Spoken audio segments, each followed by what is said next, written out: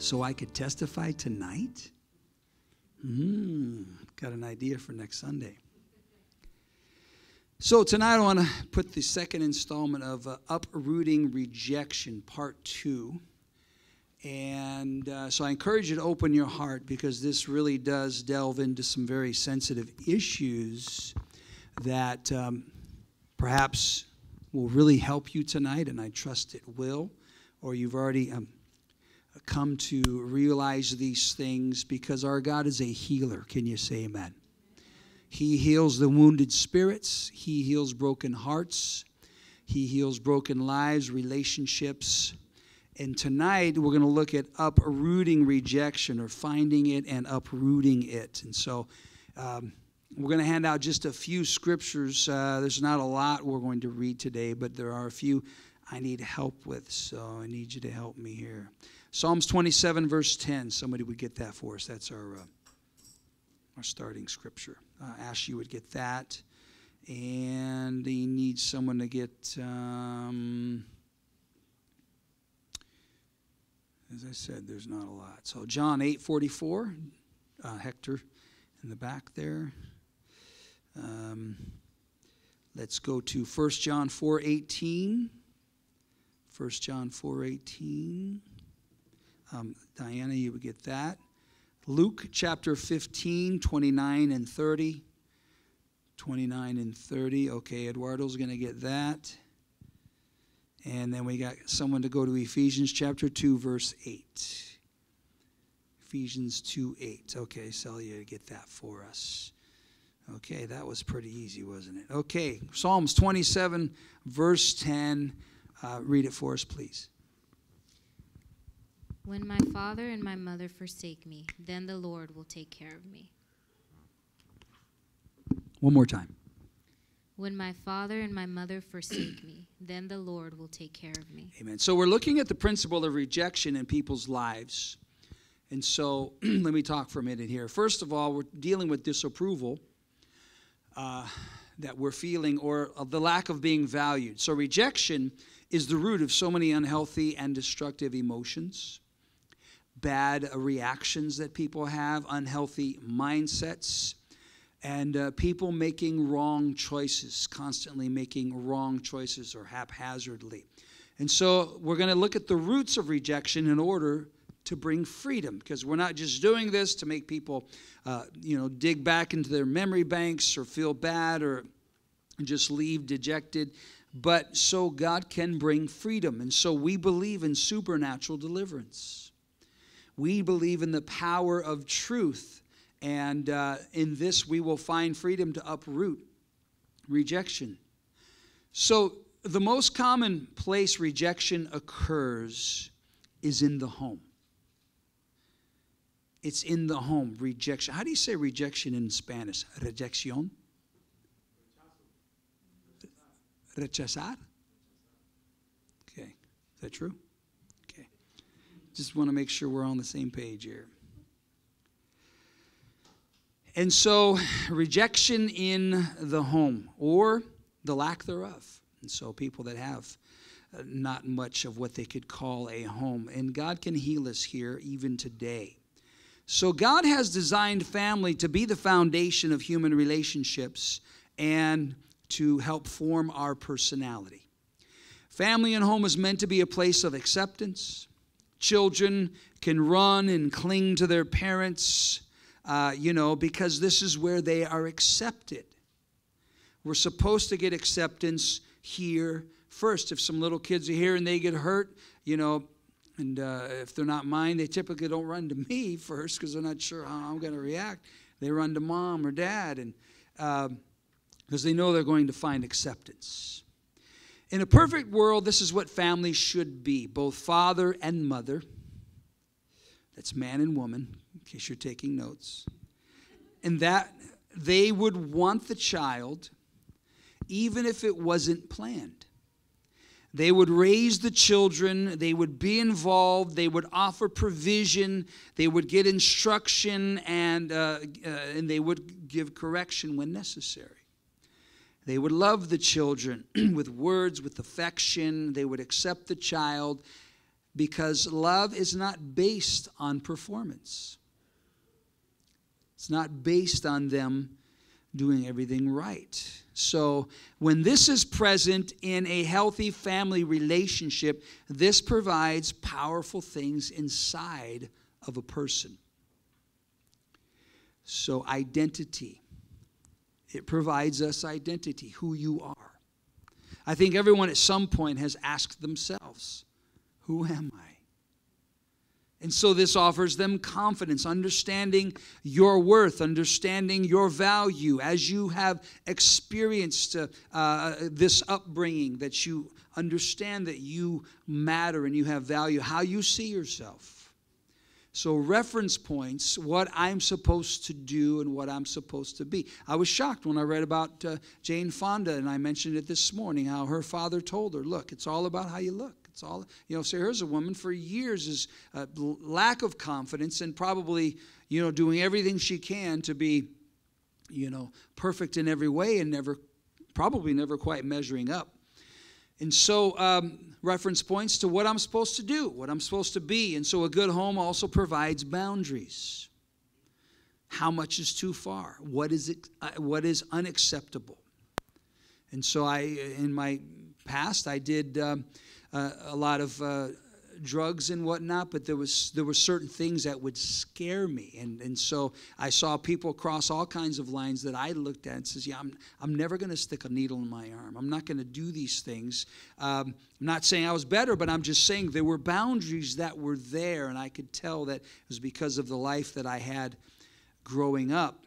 But this is not what happens in many people's lives. Many people don't have this good, solid, healthy home life. And so the home can be a place of the first rejections that they experience. In fact, the greatest rejections in all of life. There's a book by John Bevere called The Bait of Satan.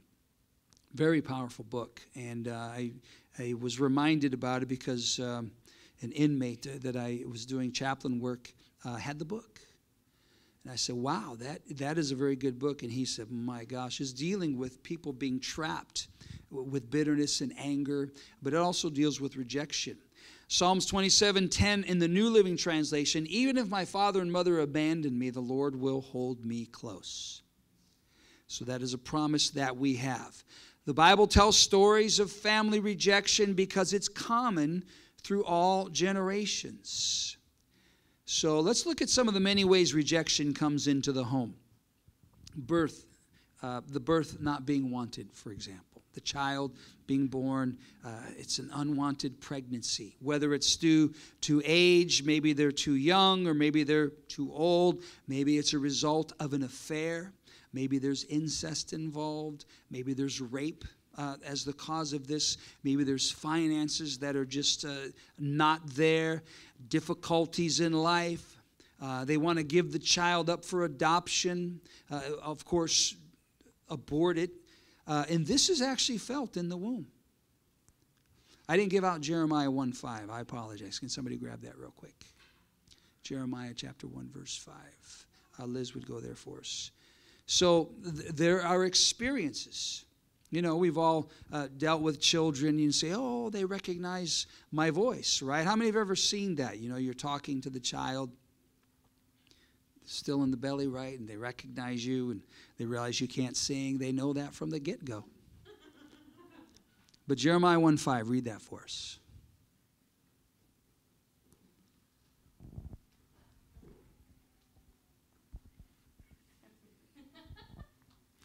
Before I formed you in the womb, I knew you. Before you were born, I sanctified you. I ordained you a prophet to the nations.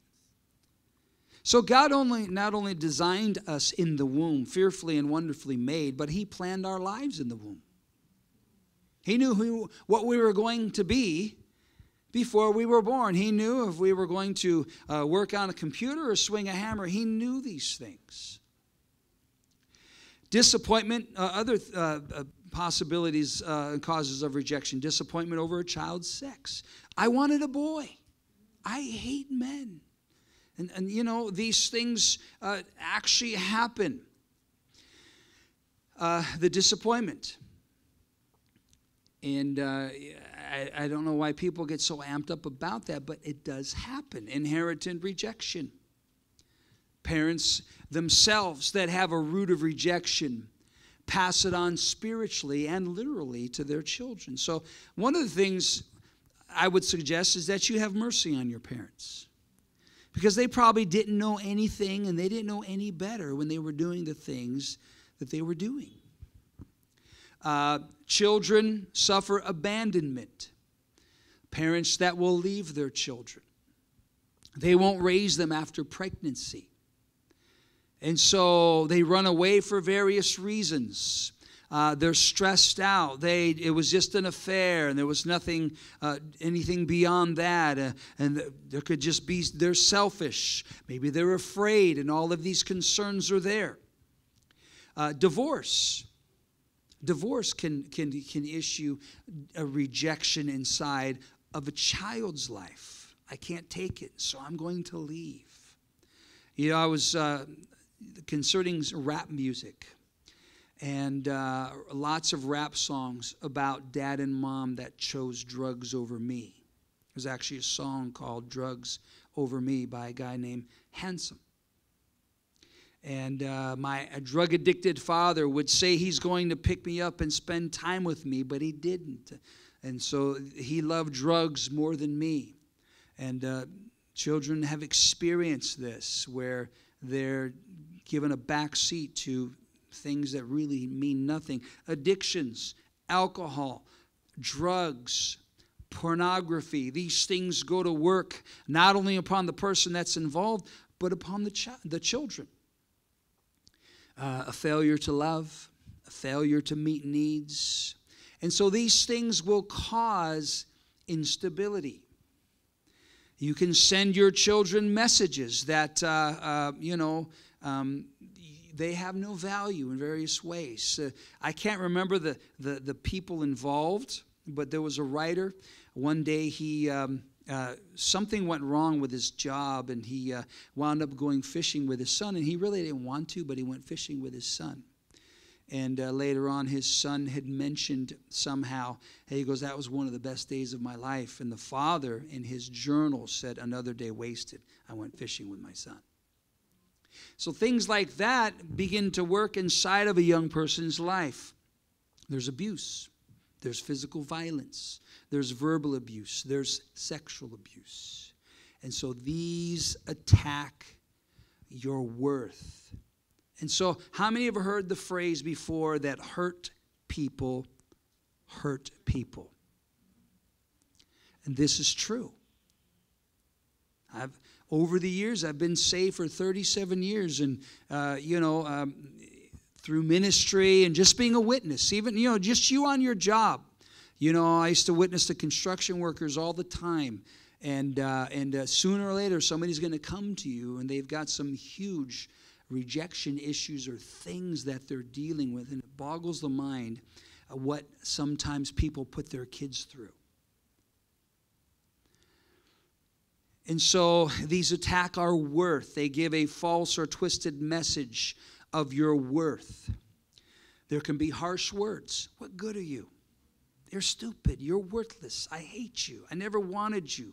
I wish you were never born. These are harsh things, but we know that these things happen. Just today I saw someone had the little boy outside with someone else while they were in the house smoking marijuana. So abuse can be deliberate. These harsh words can overflow and cause issues. Parents that withhold love, parents that do not physically demonstrate love for their children. Give them affection. When it comes to children, how many here know how to spell love? How do you spell it? T-I-M-E. They're not giving time to their children. As a grandparent, I realize now that giving your children time is a bit of a sacrifice. I'm not, whatever people wind up doing, but I'm glad that I had our children relatively young when I could still play football. Because, you know, you're pushing 60 and they want to go out and play tackle football. It's like, but to spend time, inability to express love. No words of love, no value, no acceptance. There's coldness, there's inattention. And so the parent is just there. He's just there. As I do chaplain work, it's never surprises me how these individuals have had no father in their life, or if he was in their life, he wasn't involved. And so there's no interaction. I'm sure my father and mother loved me. They just never said it or never showed it in any way. In the home, they can be demanding and hard to please. Our missionaries over in Taiwan tell us all the time that the children in that culture, they go to school. I think they start school around between 6 and 7 until 7 at night. I'm talking 5-year-olds, 6-year-olds. They're in school all day. And there are reasons for that, but these kids really are pressed to perform. Talk to someone who's ministered in Taiwan, and I'm sure that China is probably similar, where there's a performance-based situation.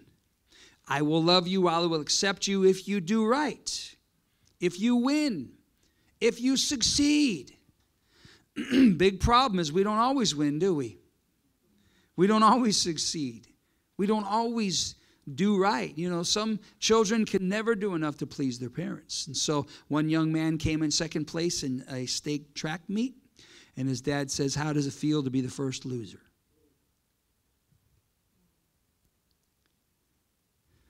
There's favoritism that's at work when a parent blatantly prefers one sibling over another. And so why can't you be like your sister? Why can't you be like your brother? Jacob and Esau, there was chaos because each parent had a favorite. Sibling rivalry, competition. And some parents encourage this, that they need to compete. It'll help you get ahead in life. I remember the Klitschko brothers. They're the heavyweight boxers in Ukraine. They both were boxers, and the mom says, "Promise me this, you never fight each other."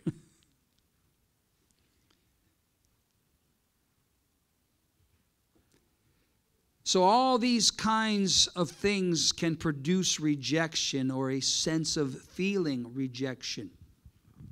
Rejection can be defined as a profound sense of being unwanted. The word rejection means to be cast aside, to be thrown away, as having no value.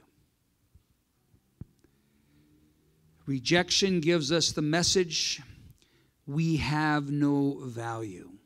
We don't fit. We don't measure up. Something is wrong with me. So there's lots of things that can plant seeds of rejection, and I would say that many of us here have experienced rejection on one level or another in the home, because parents are imperfect, and so this isn't a time for us to look at our parents in every little thing that they've done wrong. Obviously, we can't give people a pass, but we're laying this out because if there's a root of rejection inside of us, that we root it out.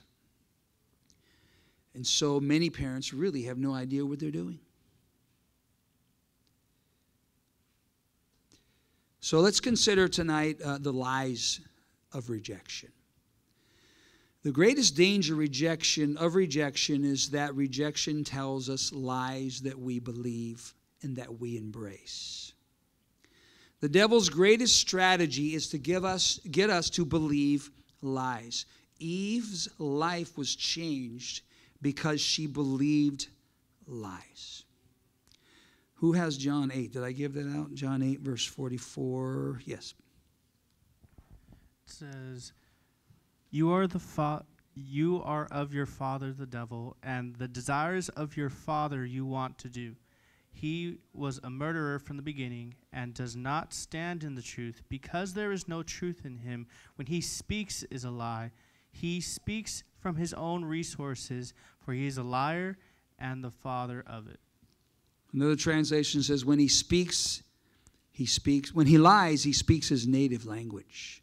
And so the devil wants to get you and I to believe things that are not true about us first and foremost. So, what are some things, or what are some lies that rejection gets us to believe? And I'm asking you for some responses. What are the lies that rejection gets us to believe? Have any thoughts on that or comments? And we've mentioned a lot of them already.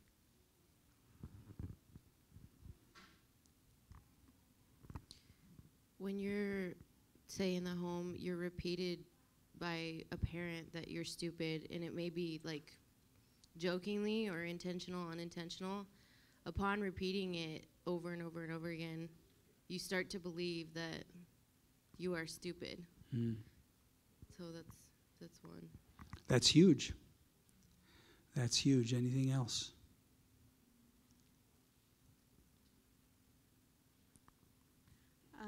You start to think that you're like the cause of a lot of these problems or these issues, like for divorce or things that are happening. You start to believe that since you feel rejected, maybe that you caused this or you're kind of the problem, but you're not. Yeah, that's common in divorce from discussions I've had, that your parent left and it's your fault. Yes.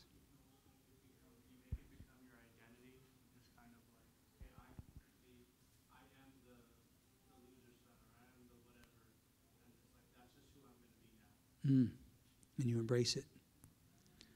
Yeah. Anyone else?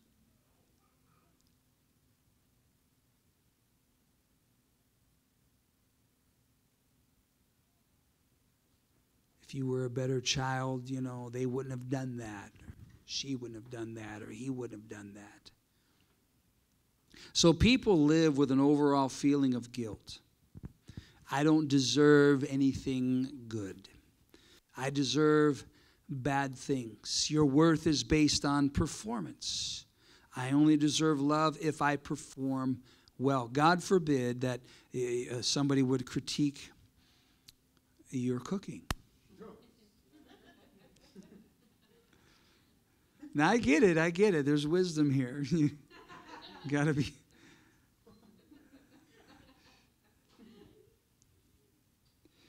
But you don't deserve anything or not used to anything. And so your worth, again, is based on performance.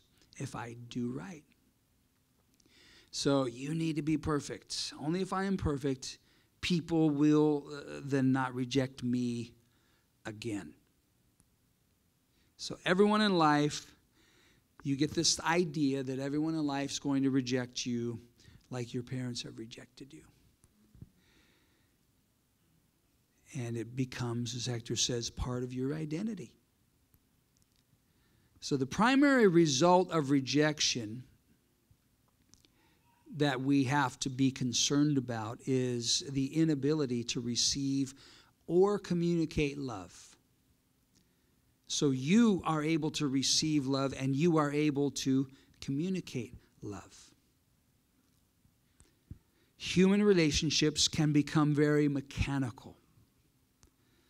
Some struggle with communication. And they'll struggle with telling people they love how they feel about them. It's hard to be open, hard to be transparent. And so they might reject you if they knew what you're really thinking. So we can struggle with affection, receiving it, don't touch me. And it's a very interesting dynamic that rejection in life can affect our relationship with God. And this really is a huge, huge issue. One author said that we transfer our feelings toward our parents onto God. Guess what? Your parents are not God. But having issues in that arena can cause problems on you having interaction with God himself. Amen. I think about it. If it can be hard to have affection toward your heavenly Father if you've had a bad relationship with your earthly father. When people talk about our Heavenly Father, it's hard to compute that, and some people will really struggle with that. A question: what is the opposite of love? Hate. It's fear. It's not hate. The opposite of love is fear. Listen to 1 John chapter 4, verse 18. Such love has no fear, because perfect love expels all fear. If we are afraid, it is for fear of punishment. And this shows that we have not fully experienced his perfect love. Okay? He who fears has not been made perfect in love. That is so powerful. There is no fear in love, but perfect love casts out fear, because fear involves torment. But he who fears has not been made perfect in love. People can be saved, yet they live in fear in their relationship with God.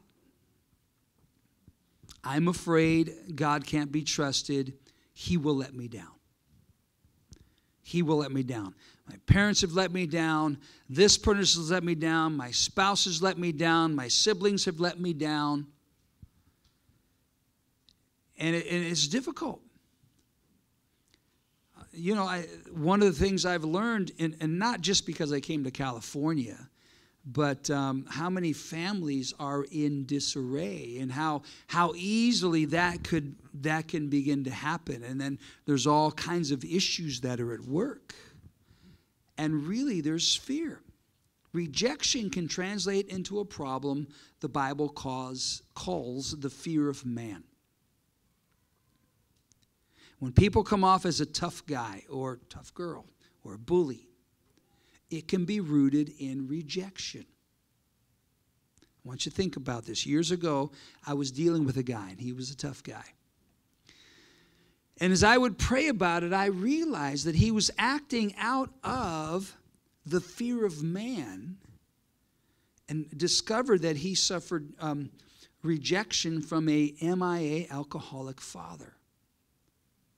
Father that wanted nothing to do with him in his life.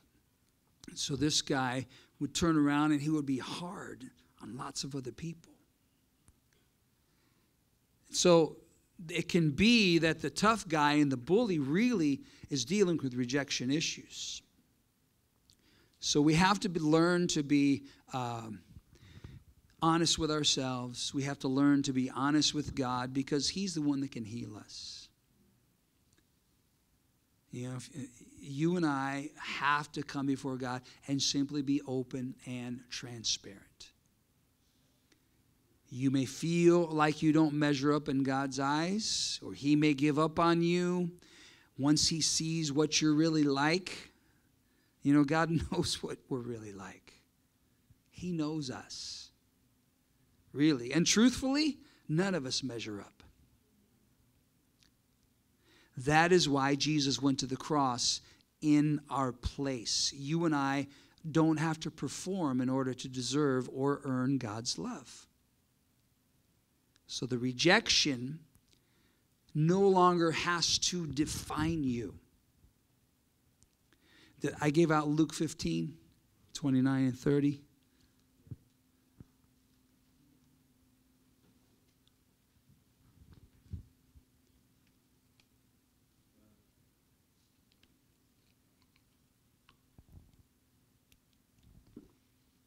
So he answered and said to his father, Lo, these many years I have been serving you. I never transgressed your commandment at any time, and yet you never gave me a young goat that I might make merry with my friends.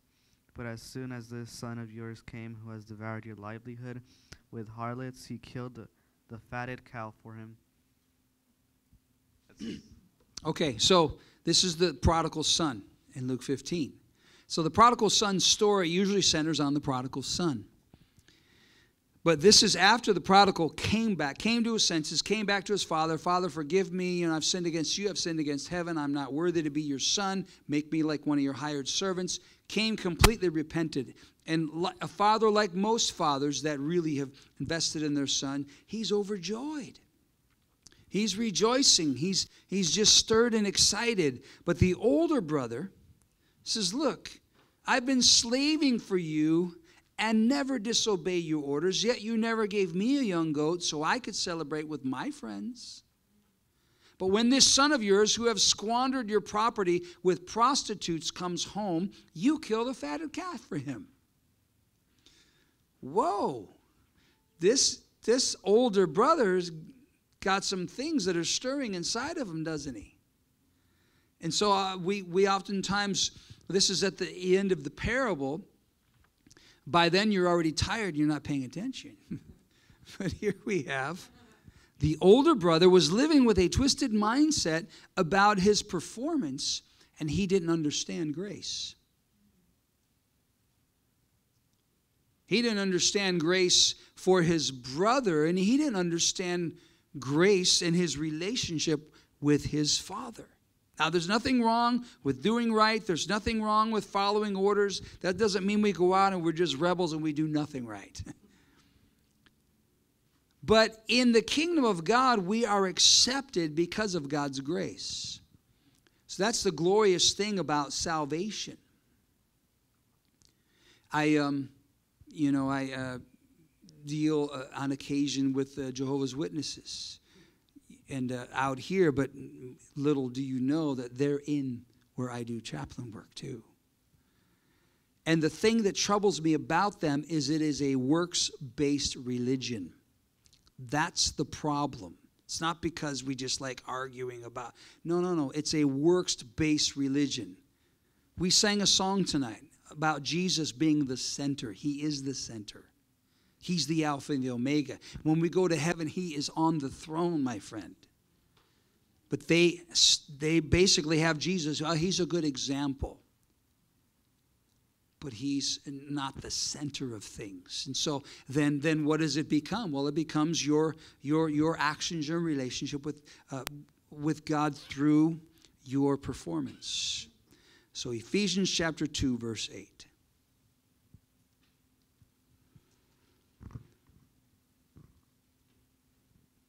For by grace you have been saved through faith, and that not of yourselves. It is the gift of God.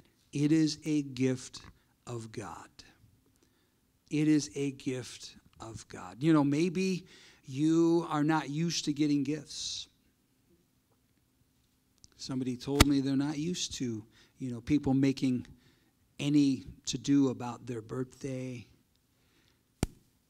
And there's nothing being used to somebody just, hey, I'm here to bless you.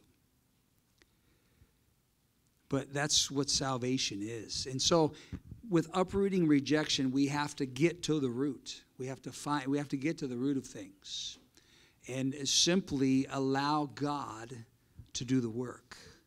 When a surgeon goes to work, for those of you here, you've had surgeries over the years.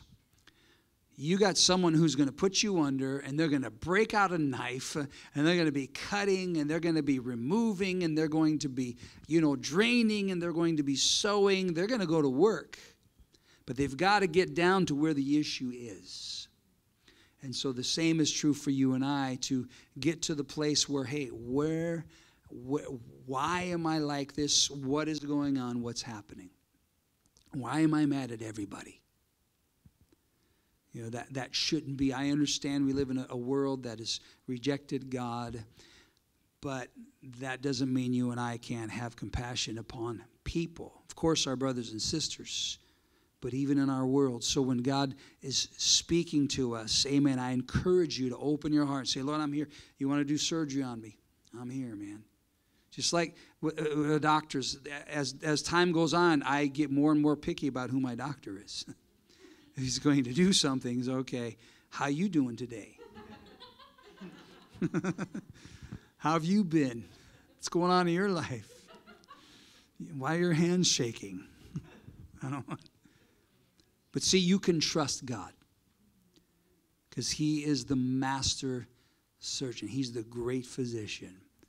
And he's here to help us and heal us. Let God help you and understand that you are accepted in the family of God.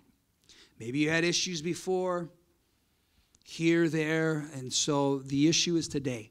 Allow God to do something today. Not because of your perfect life, but because of God's ability and God's grace. Amen. Let's bow our heads this evening.